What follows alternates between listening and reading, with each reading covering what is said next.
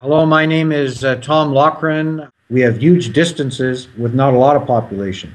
So our challenge is being able to put infrastructure in place that can allow our manufacturers, our mines, our forestry companies to be able to get their product to market at a reasonable price.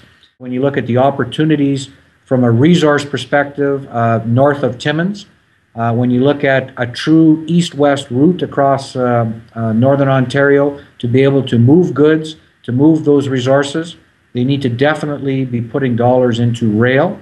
And I say that because of a lot of what you see European countries doing as an example. And if you're really looking to move a lot of bulk, and when you're moving resources, you're talking about a lot of weight and tonnage, to be globally competitive, rail is the way to go. Many of the small airports throughout Northern Ontario have struggled when it comes from an infrastructure perspective, the ability to be able to get money for their airports, and as well as it's related into very expensive flights if somebody's trying to go from Timmins to Toronto, as an example. We very, very much lobbied for transportation, improvements to transportation. Again, are we being well received and are we being listened to? I believe yes. But I mean, again, I think you have to look at we have probably 90% of the land mass is in Northern Ontario, but we have 10% of the population.